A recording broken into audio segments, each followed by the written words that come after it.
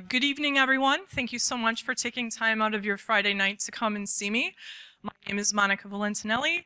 I am the guest of honor for Ropecon. In terms of my work, I would prefer not to give you my resume. You can check out my website. It's at booksofm.com, and that's as far as I want to take that because I have a really exciting topic to talk to you about today. It's about how to attract and retain new players. And right before we got started, I asked you what types of games you were interested in. And a couple of you mentioned LARP, many of you mentioned tabletop, and a few of you mentioned board and card games, which is really fantastic. The first thing that I wanted to talk about is what is a new player? Okay, and this is a very important question. Because a new player isn't necessarily what you think. Sometimes people think, oh, new player, they've never played role-playing games before. Well, that's true. But a new player is somebody that never played that style of game before, that theme of game before. They could also be, yes, they can be new to playing completely, but they could also be new to playing your game. And the reason why this is important, it's because frame of reference. So, for example, I worked on the Firefly RPG, and one of the questions that I had was, who is a new player for the Firefly RPG? And it turns out we had a lot of answers to that question. It was somebody who saw the television show. It was somebody who played the Serenity RPG, but they didn't play the Firefly RPG. So there's all of these different answers that we had. The reason why those answers are important is because that informs who your audience is.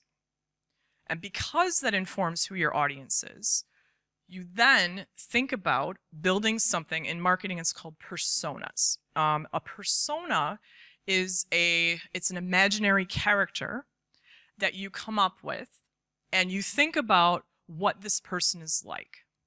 So you imagine this person in your mind. This is the new player that you want to attract. It could be one persona, or it could be multiple. And you think about it, and you're like, well, one of the personas that I want is somebody who really likes, say I was working on a dinosaur RPG.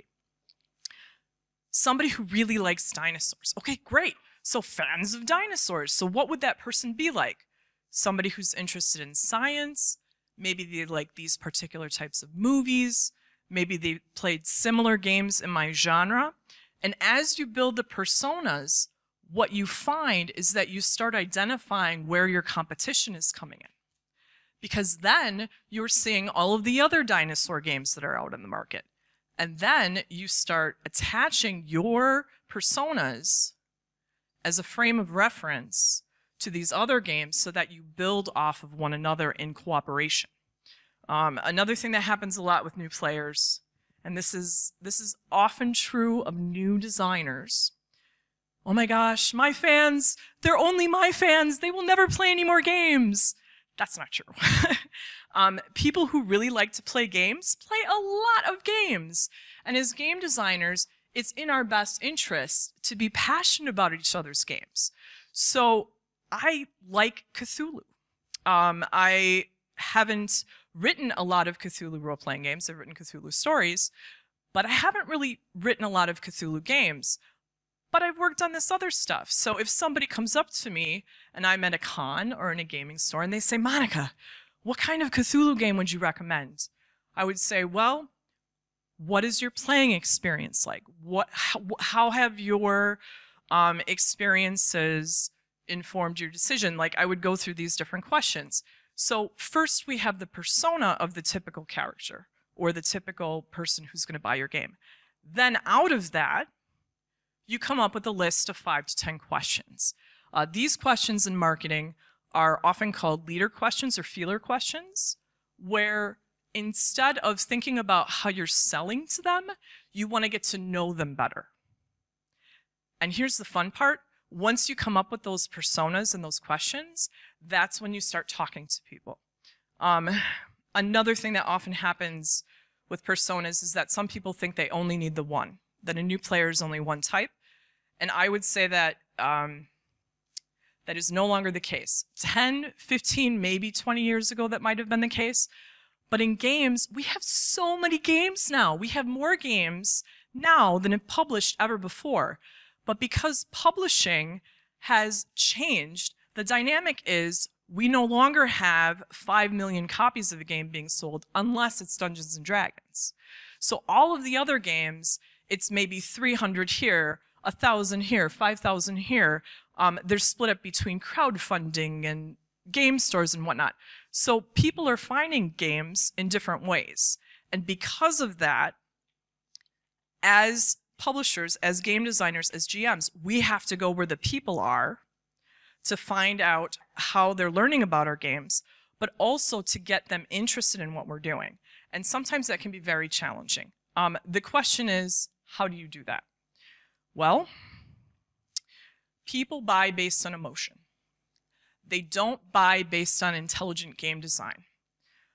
What they want is an experience where they feel welcome. And in gaming, that is what we do. We sell experiences and the potential for experiences.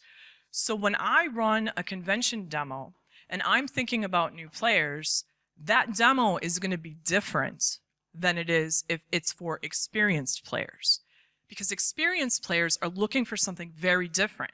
New players don't want to feel stupid. They don't want to get something wrong. They're very shy, even in the States, trust me. Even in the States, they're very shy. Oh my gosh, what dice do I roll? I don't know what dice to roll. So then they don't want to make a mistake. And because they don't want to make a mistake, often they don't participate in demos unless the demos specifically say new player friendly for that reason. And I find that very interesting because it talks a lot about the social contract, because gaming has the social contract at the table. It is easier for people to try a game that they've never had if they can see themselves in the game, which is why one of the biggest ways to attract new players is to introduce them to a game that they're already familiar with in terms of a TV show or a movie, or you would introduce them into something that they like. So instead of just talking about your game, you would say, let's get back to dinosaurs. So say I want to make this dinosaur game. And this person is looking at all these games and they're like, I don't know what I want to do. And I would say, well, what do you like? And then they would tell me, they say they want fairies, they say they want these other sorts of things. And I would say, well, my game is about dinosaurs.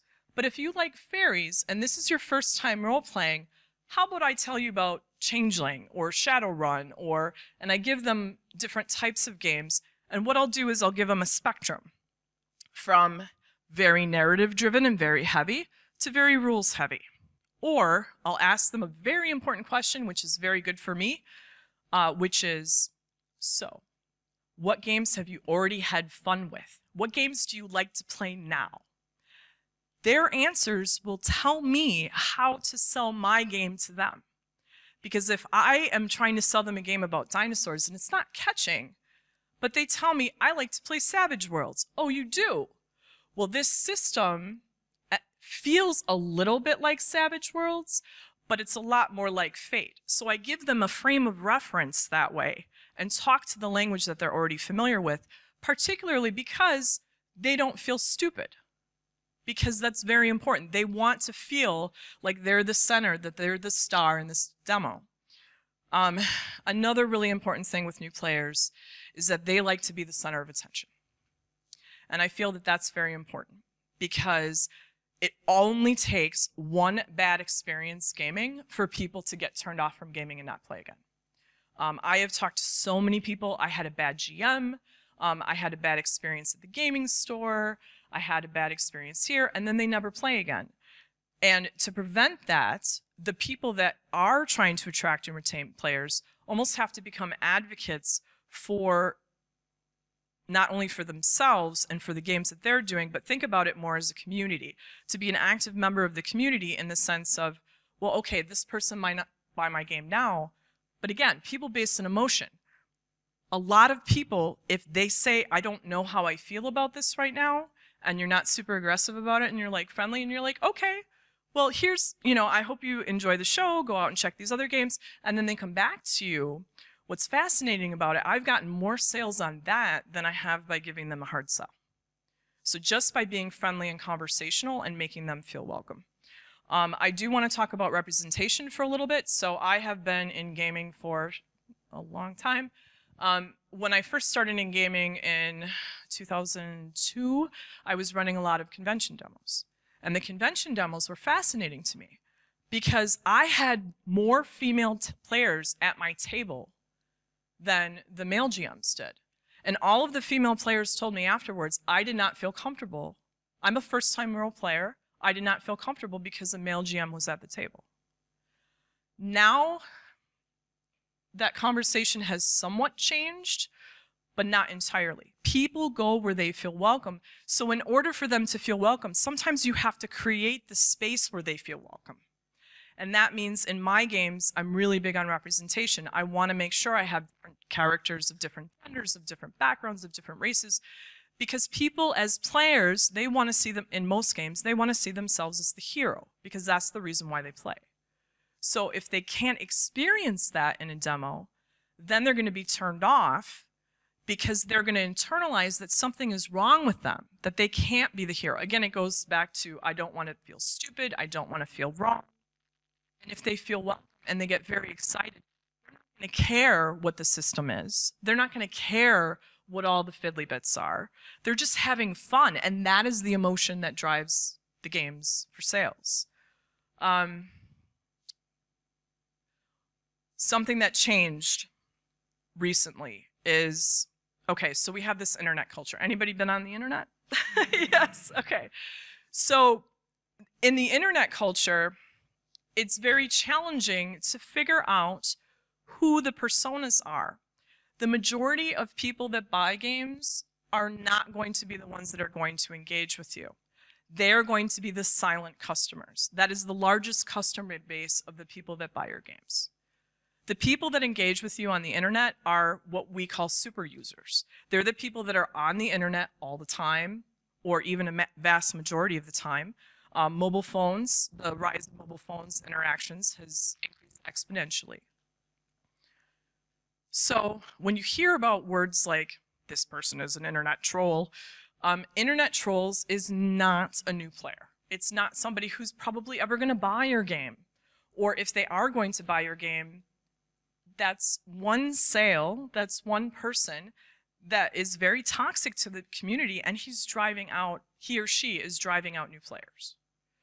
And what's really fascinating about that is because all of the silent people are there, you don't know how they're making decisions because they are turned off by the toxic community members and they don't want to engage because they don't, again, it goes back to that, they don't feel welcome. So when somebody doesn't feel welcome, they go through this decision-making process. Who can I play with? Are they friendly? If I don't have anybody to play with, why would I bother? So having toxic communities is unfortunately, very detrimental to new players because either they don't know about those communities online or they don't have any other place to go to talk about their games.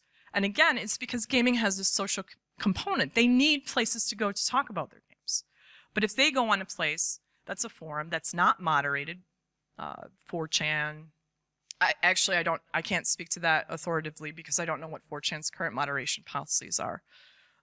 But if they go to a forum and it's not moderated very well, and they jump in for the first time and they get attacked because they get something wrong or they're asking a question, oh my gosh, what do they do? They stop playing. Most of the time, they just stop playing. Why is it so hard to talk to new players? It's because we are the experts.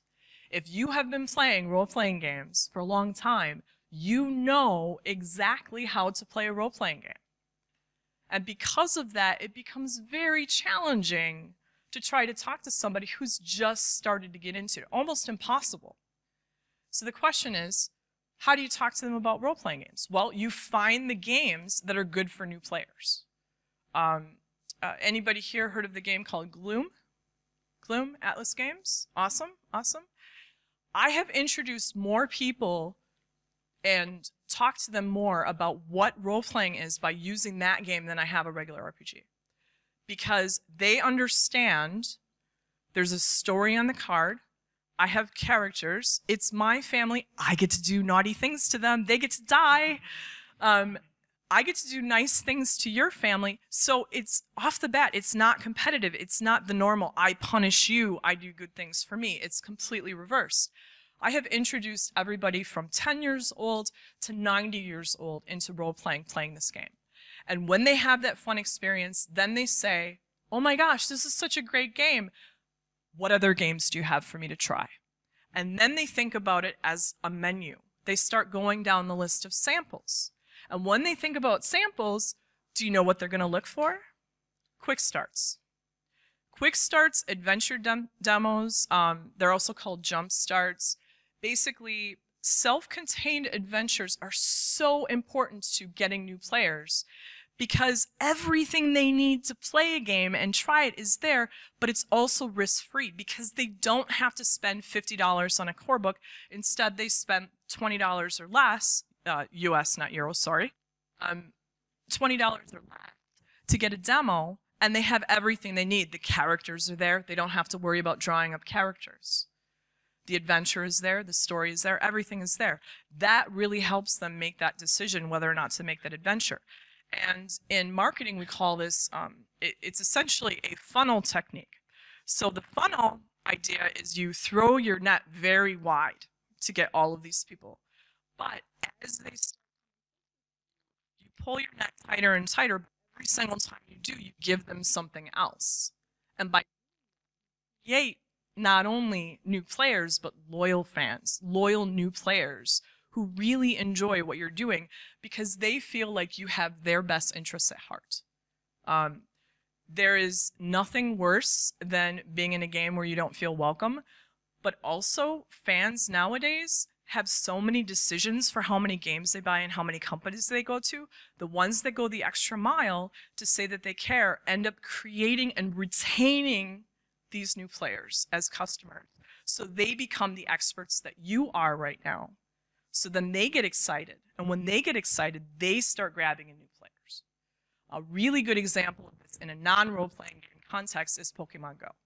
How many of you have played Pokemon Go? I'm a Pokemon Go player. T-Beller! Right? How many of you have taught other people how to play?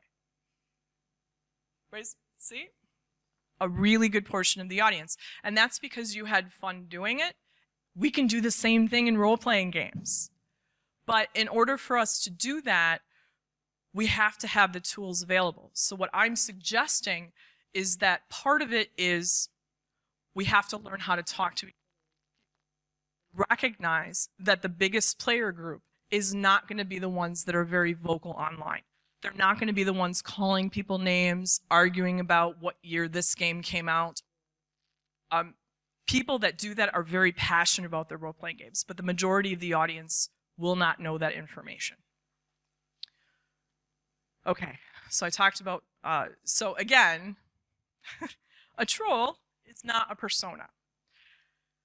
And the thing that we have to do, both as game designers and if we're in the community, is listen. And listening is the hardest skill to learn because it requires some humility. It requires some humility to say, I don't know everything there is to know about what it's like to be a brand new role player in 2017 because I came into the hobby 20 years ago, or 10 years ago, or 30 years ago. And your experiences are going to be so much different than they are now. A really good example of this is why sales of role-playing games and games and stuff have gone up. Not only because of a recession, but because there's these online stores called Amazon. People don't have to go into a gaming store anymore to buy games. They can go to an online store like DriveThruRPG or Amazon or some of these other places and just buy the thing that they want and never have to interact with somebody. So if they don't have, and that's really safe for a lot of people. That's also safe for a lot of underrepresented voices. Because I'll give you an example in comics. I used to read Spawn. I used to read Medieval Spawn and Witchblade. And I used to go into comic book stores a lot. But every single time I had to go, if I moved into a new city or had to go into a new comic book, I would have to explain all over again. Yes, I'm a fan of these comics. Yes, I know, Medieval Spawn, blah, blah, blah. And it felt very almost like a defense. You would have to defend your right to be in the store, defend your right to be able to play these games. That is a way that people get turned off. what's the phrase, fake geek girl, right? So if people feel like their emotions aren't valid, it's a huge turnoff. Well, what happens when the internet comes on? Oh my God, I don't have to talk to anybody again. I can order milk and cheese, which is an independent comic. It's very rare. I don't have to order any of these, I don't have to talk to anybody more. I don't have to prove what I know about these comics. I can just order them and buy them and love them and consume them and maybe review them. The people that are commenting are taking the extra step to do the feedback because they've already been through the process of I enjoy this, or I don't enjoy this, or I have criticisms. So that's an extra step that they're taking, but that's not what most people do. So the internet has changed things. So one of the things that I really recommend is testing broadly. Okay, so what do I mean by testing broadly? I brought that up a little bit earlier. When you test broadly, you have to think about people that are playing the game that are not like you, that don't look like you, that don't share your friends, they don't have your background, maybe even the economics background, and they don't have the ability to make the same choices that you do, especially with time. Games can be very time intensive. A lot of demos are great because they're not time intensive. Some of them are an hour. I really like convention demos that are between 2 and 3 hours. I think 4 hours is too much for a convention demo. That's my personal feeling. You bring them in, you give them this wonderful experience. They come away, you always give them something to come away with. If they have further questions, they can ask you. Again, it's all about creating that experience. But doing that to test broadly ends up being very difficult because it requires you almost to be like a photographer. You are taking a step back and you are looking at the broader community, and you're also looking at what you can do to connect with other people who are like you. One of the things that I find really positive is that if you find people that are very aggressive or very knowledgeable about their game, I mean, anybody know any Tolkien fans? Right? Tolkien fans, they know everything there is to know about Aragorn and all of his 75,000 names. So how do you get that person to back down? You ask them questions. Believe it or not, the same techniques that you get to attract and retain new players are the same techniques that you get assholes, excuse me, was I supposed to say that? To back down. When you ask someone and they come back and they're like, well, blah, blah, blah, Aragorn is not supposed to have that color of the sword. It's supposed to actually be blah, blah, blah, and it's supposed to be pronounced blah, blah, blah. You would say, wow, you really know a lot about Aragorn. First of all, you acknowledge what they know. Then the second thing you say is, how would you describe that to somebody who doesn't know anything about Aragorn? And then your experts will tell you how to talk to your new players. So in a way, they become it becomes an informational loop. And when the experts feel vested, sometimes they'll take a step back and be like, wow, wait a minute. You mean I have to explain this to somebody? I didn't even think there was anybody out there that didn't know anything there was to know about Aragorn, because I know everything. And that happens a lot. So it also happens in game design with the rules. I have a personal pet peeve. My pet peeve is I really don't like to read card and board game instruction books because often they're not written for new players. Because they are so familiar with the game by the time they get to the point where they write that rule book. It's really, really hard for me to read it without like picking apart every word, trying to figure out, okay, how does this game actually work? YouTube, using different mediums to teach games, fantastic. Podcasts, YouTube, etc. Even having these from your own groups is a way to get new players because you're using a way for them to watch you, and they will then come to you and maybe even say, oh, I saw you on YouTube, or I saw you on this, and you ran this game, and I thought it was really interesting. But again, being open to those questions is so important. So I have thrown a lot of information at you. And what I would like to do is hear some of your questions, because I'm seeing some confused looks, and other looks are like, yeah, and other looks are like, oh my gosh, I have some questions. So I would like to see how, if you have any questions for me, not only just in the how to attract and retain new players, but if you have examples or problems, I'm happy to hear to basically act as your personal consultant. And I think together that will be the best way to talk about attracting and retaining new players, especially since your culture is going to be different from mine. Because there's definitely some things unique about Finnish culture that are different from American culture. So first of all, does anybody have any questions? Can we get yes. Here. Thank you very much. Hello. Hello. It works. So talking about the industry in general, because I'm a game designer in the mobile game industry, and I'm interested in the industry in general. Awesome. But it's very hard to get any data out of how the yes. tabletop role-playing game industry actually works. Okay. So in terms of new players, what can you say about how many new players are we actually getting in, like as a hobby? Or sometimes it feels like we are the same guys, at least in Finland. So the LARP scene is attracting new players, but the tabletop scene, the average age is actually getting up and up every year, little by little. So how much are we getting new players, and which games are pulling people in? How does that work in a broader scene? Okay. I'm curious about that. So the question was, you wanted some numbers behind the new players? Or a feeling. Or feeling, okay. Are we growing? Here's I'm going to throw some nerdy stuff at you, if that's okay? That's totally fine. All right. So this is true in tabletop. It is true in comics. It is true in traditional publishing. Nobody knows, and I will tell you why. So I used to work in internet marketing, online marketing, and every website has its own way of collating visitors and visits and data. On the sales back end, there are multiple ways to track customers, sales, visits, etc. Because the data is not standardized, and because retailers are not, because of privacy laws, they do not release the information. We actually have no way of knowing how many new customers we get, because some of that information is regulated to privacy law. So I know for a fact, because I used to work for the internet, I used to work for a consulting firm, and we worked a lot with the Internet Retail 100, what every single sales cycle looks like on a website. But again, the back-end data is often so customer specific that they are looking at how to retain and attract customers just for their site. So they don't do a lot of outside referrals because that hurts them. They want to keep people on their site, or they want to get people in, make the quick sale and off as fast as possible. So that in particular is something we don't have. We do know technology usage because we know that people are reading more on their mobile phones.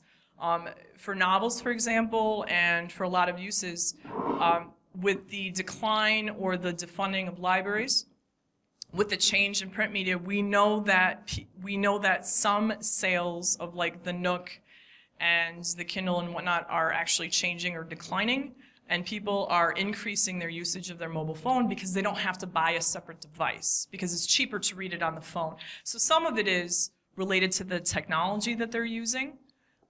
RPGs are still very cost intensive to make, especially with the art and with the way that they're presented. So we only have the book sales. Well, the book sales, the way that they're tracked, is all over the map, because you have Amazon, which is one method, not necessarily a method, but it's specific to that retailer. But then you also have the regular industry. Well, the regular industry numbers are unique to that industry. The drive-through RPG numbers are, drive-through RPG is a very big seller of digital games. That's unique to that. But it's very hard to get the new customer data without bridging those privacy gaps.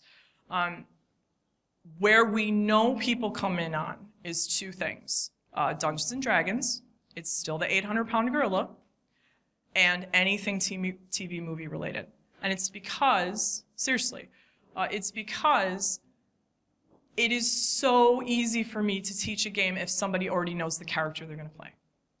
Character creation is the #1 issue with attracting and retaining new players. If the character creation is longer than a certain point, the people that aren't vested in that building that character will tune out and they won't go through with it anymore. I am a big fan of multiple forms of character creation for that reason.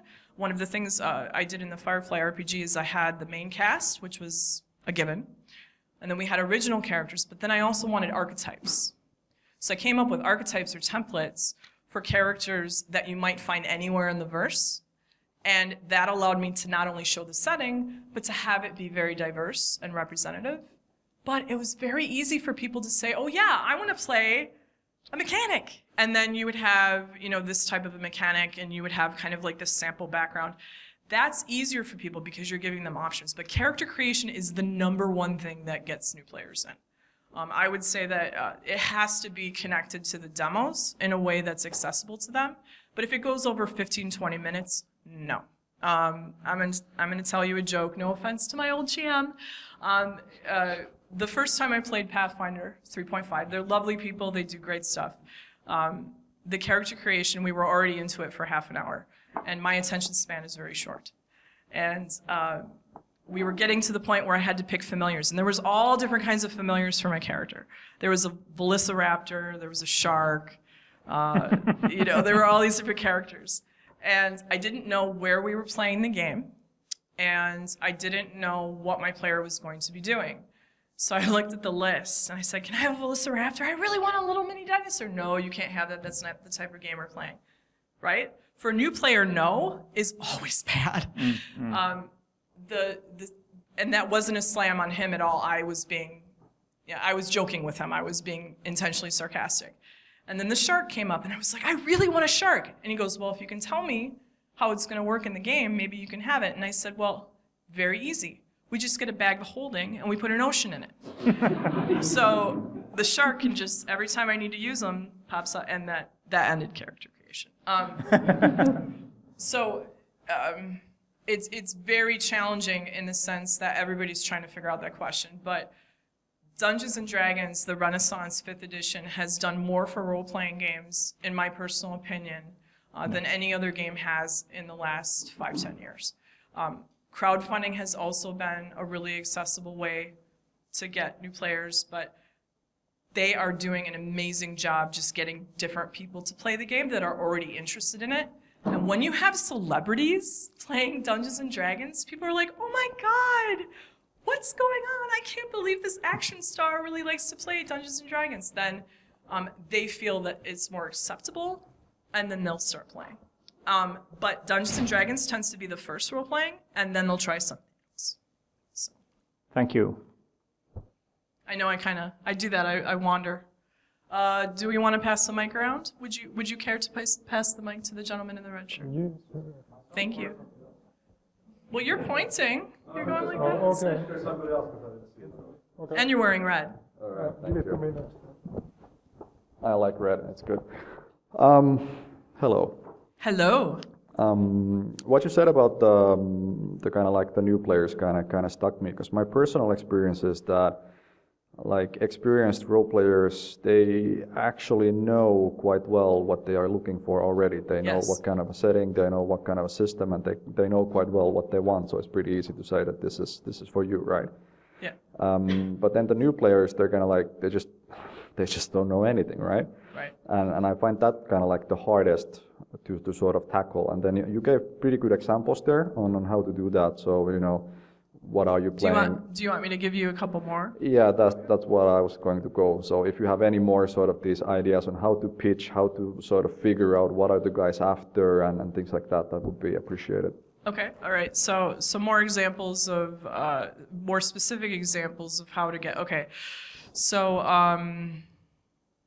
so new players don't know what to do. So I'm going to tell you some techniques that I do that I not only do during character creation. So this is more like when you get, are you talking about before they sit down to play the game or kind of like during the game?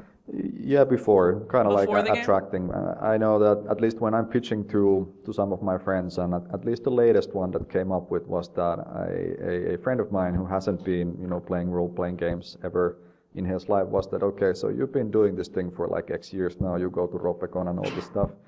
So what is this shit that you're doing? And I kind of want to, you know, have this, maybe, what is it? I'm not sure I would describe it as shit, but... Yeah, fair enough. That's okay. But then I'm having a hard time kind of like then quantifying it, and then it's like, okay, so, you know, if I want to start, where do I go, what do I do, and these kind of So things. what type of game, so are you talking about you want to try to explain Ropecon to somebody new or role-playing game to somebody new? Yeah, role-playing games in general to somebody new, and then try to get them in, and then try to give them proper recommendations on where to start. Okay, awesome. Okay, so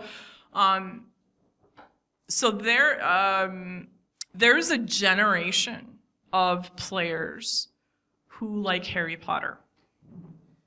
I know that's scary. I mean, nobody likes Harry Potter, right? That was a joke, by the way, in case anybody gets really mad at me when I'm streaming. I like Harry Potter. Totally Team Ravenclaw. The first question that I ask them sometimes is, so do you like Harry Potter? Right? A lot of Harry Potter fans did RPing back in the day. They call it RPing. The interesting thing about RPing is it's really just diceless role-playing. That's all it is.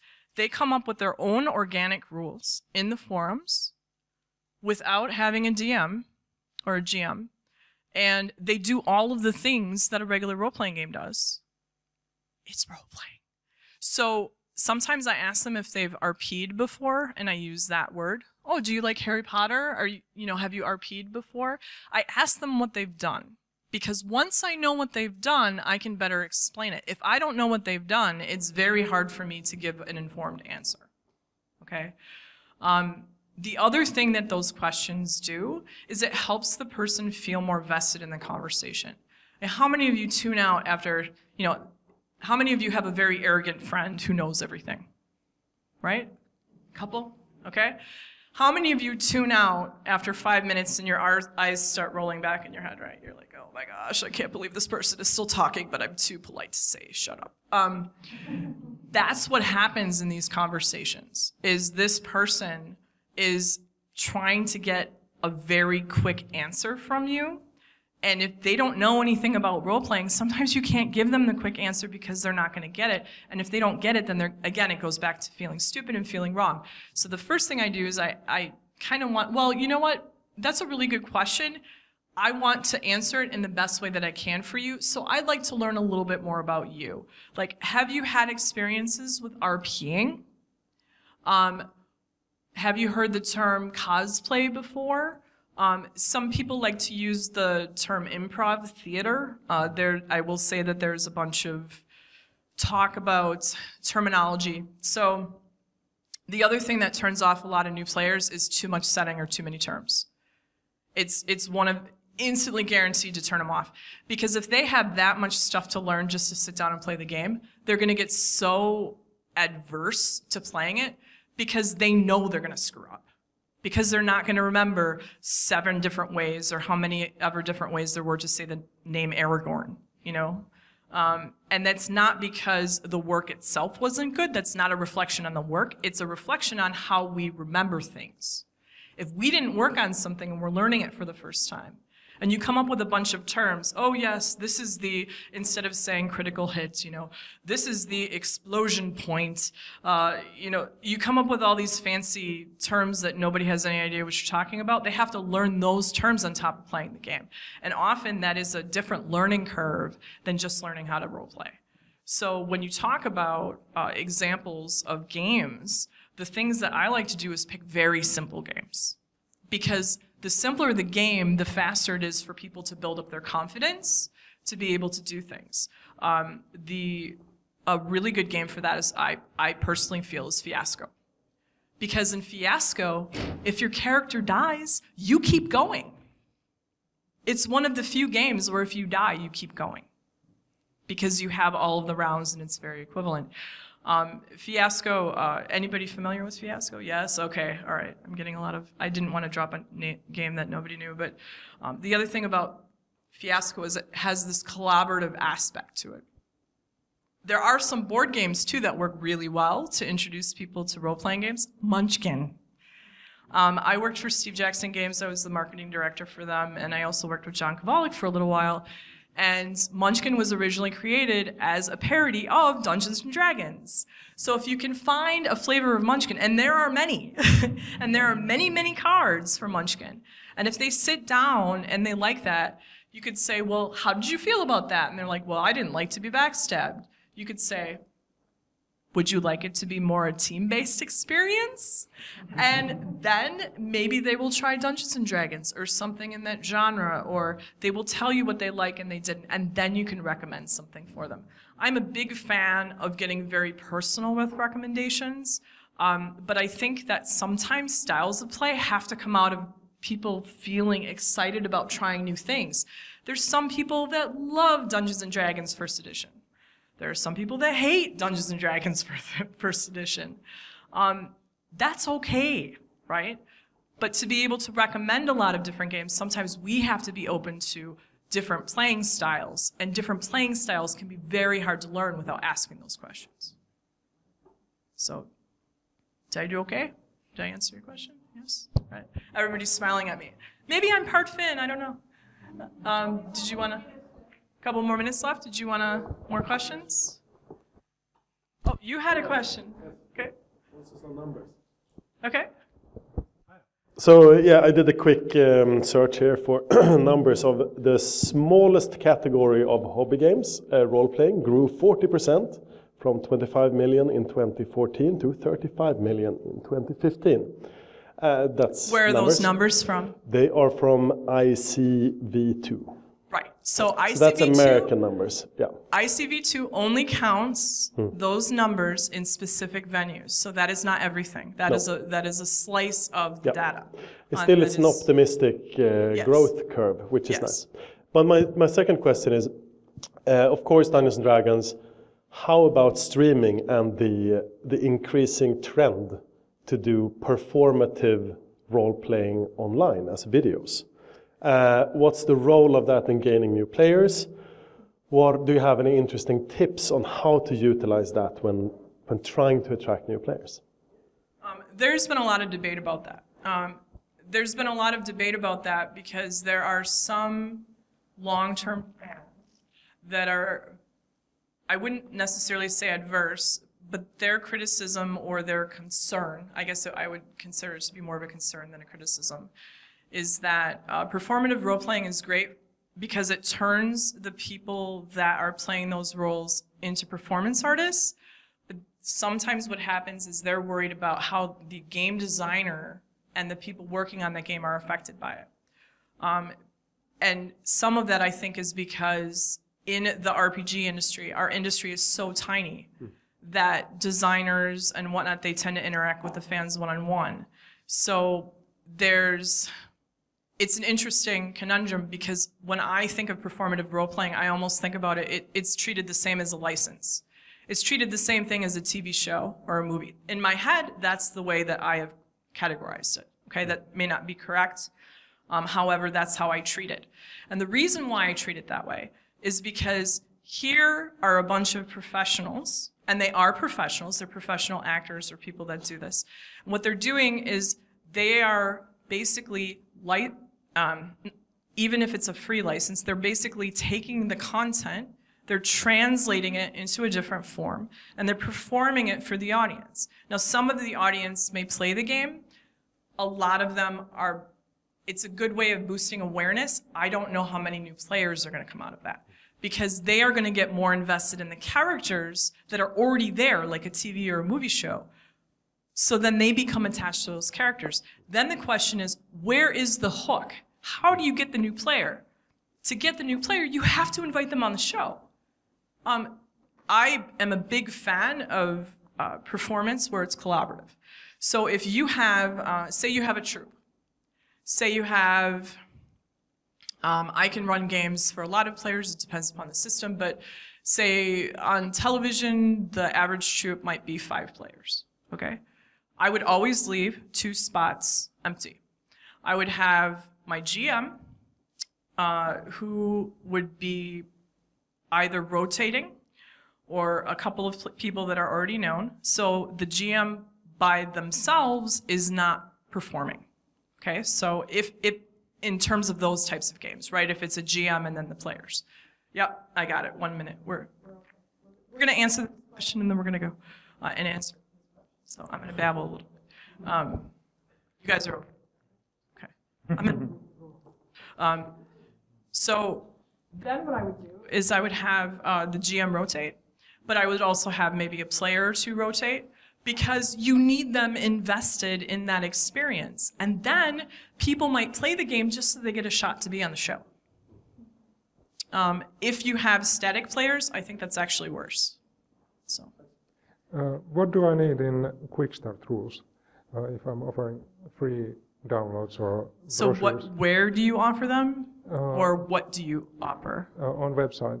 I would actually offer it on DriveThruRPG, because that's where the But what I would put in the quick start rules. What do you put in a quick start? Okay, very quickly. I'm breaking the rules. Breaking the rules. Very quickly, what you put in the quick start. Absolutely needed? Yeah. So in a quick start, you need a minimum of 6 characters. Usually, that's my personal preference. That's not always what I'm allowed to do, but that's my personal preference, because you always want one more than the average group will have. You want to make those characters very representative. I often use gender-neutral names so that either, different genders can approach those names, and they're fully statted up. You have the background, you have the motivations, but you also have hints on how they feel about each other. Very important for quick starts, you need to make sure that the characters have notes on how they feel about each other. Do not have any players in your quick start that are, I am the lone wolf. I just stand off to the corner and I never talk to anybody. Don't do that to new players. They can't play those characters. Even some experienced players can't play those characters, but those are bad characters for a quick start. And then what you do is, I like to approach it as scenes. And then I like to time the scenes. So you have the watered down rules, the basic rules for how this game can be played. And then you come up with scenes and then options for how the scenes can go. And most scenes you will know that because there's decision trees. And that's basically what goes in a quick start. So like 25 pages of rules and a 30-page scenario, roughly? Yeah, 25 pages of rules, 30 pages of scenario. Yeah, roughly. It really depends upon the game. I mean, there are some games where I can just take index cards and Cortex Plus, the system that I worked on for Firefly, I can run an entire Firefly game based off of one sentence. So it just depends upon the system. But the best way to learn how to write a quick start is to look at the existing ones that are out there and also the ones that are well rated. So. Okay, so I can cut it off now? All right, thank you for coming.